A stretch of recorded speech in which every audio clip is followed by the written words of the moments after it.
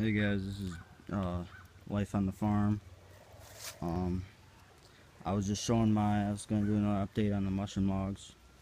So I did these logs, I cut them, did them early spring, and inoculated them, and now it is fall, and winter is coming, so, see, a lot of leaves are, I'd say about half of them are down. Some trees have all of them down, like that one. They're probably getting real close actually to for everyone to fall, but I'm right here. These are the pheasants over here, jungle fowl, and but these logs, I took them in, put them in that trough over there, so I can see it, and I soaked them. You can right before winter just get them a good soaking. They all seem like they still had a good amount of water in them, so I was a little worried they'd be dried out, too dry or something, but they seem fine. And I've been seeing some good signs on them too. So a couple of things. This is what I was experimenting with different ways of stacking and stuff and letting them grow. This was the blue oysters. I just did the kind of traditional log cabin style with stacking like that, kind of spaced apart. Those are the Namikos. I heard that they grow good when they're flat like that, just on the ground. Keeps a lot of moisture in there too, but it can get bugs and other spores in there maybe. But these are the shiitakes.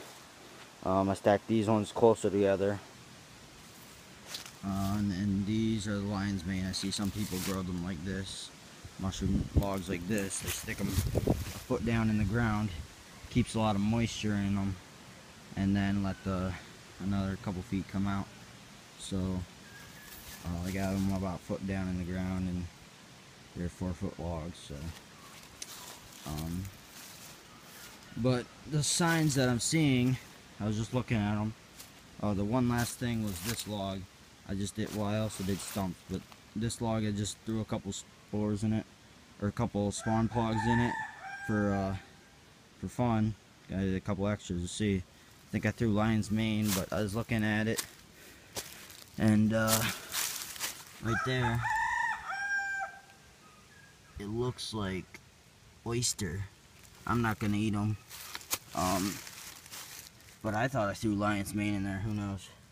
I also see some white on it. I don't know if that's from other. I hardly threw any spores in here, so. And it was a drier log. On this side, see some white. That could be mycelium, or it could just be a different type of mushroom growing. And then on the bottom, that looks like some good mycelium, really spreading. But I don't know. I'll see.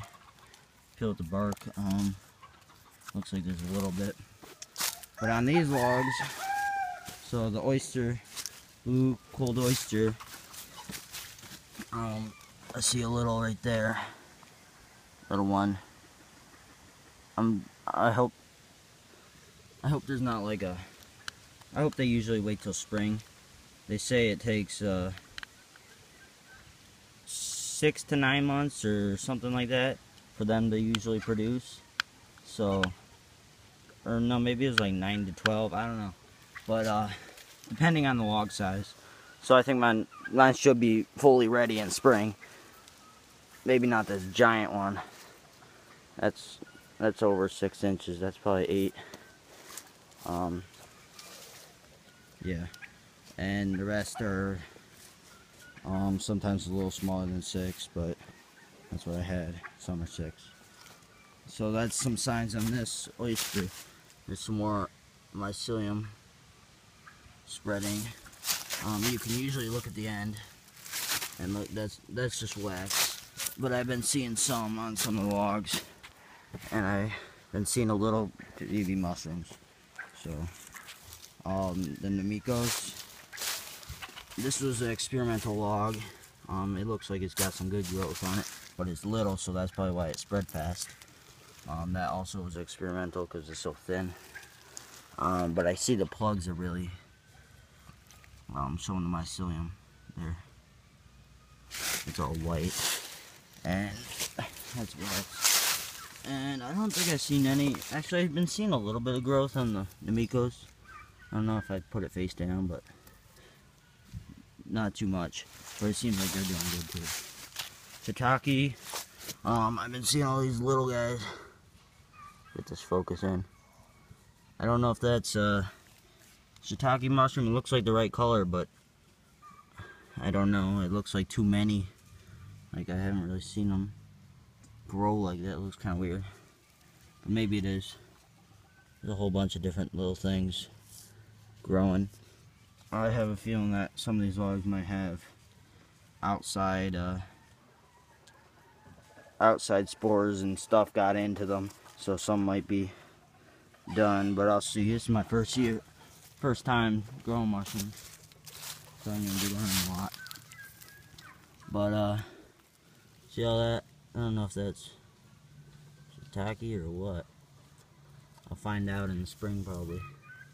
So Lion's Mane, they seem like they're doing pretty much the best. I did the Lion's Mane with bigger logs than most of them. I usually put the bigger end down in the ground, except for that one. And they just seem like they're doing good, because the bigger logs hold moisture, it'll last longer. But down here, I see mycelium right there coming up. It's probably decomposing the log slowly. It's probably, I don't see much on the ends, but I see some around like that. Actually, the oysters are doing pretty good too. Those are the two best. But this guy, actually, I don't know who it is.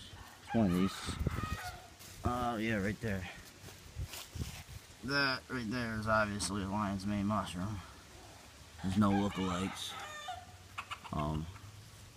It's real little, but that's pretty cool.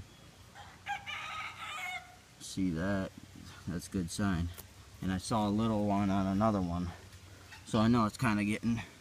I don't know if there's a plug under there or what, but if it just came up in the middle, that's pretty good.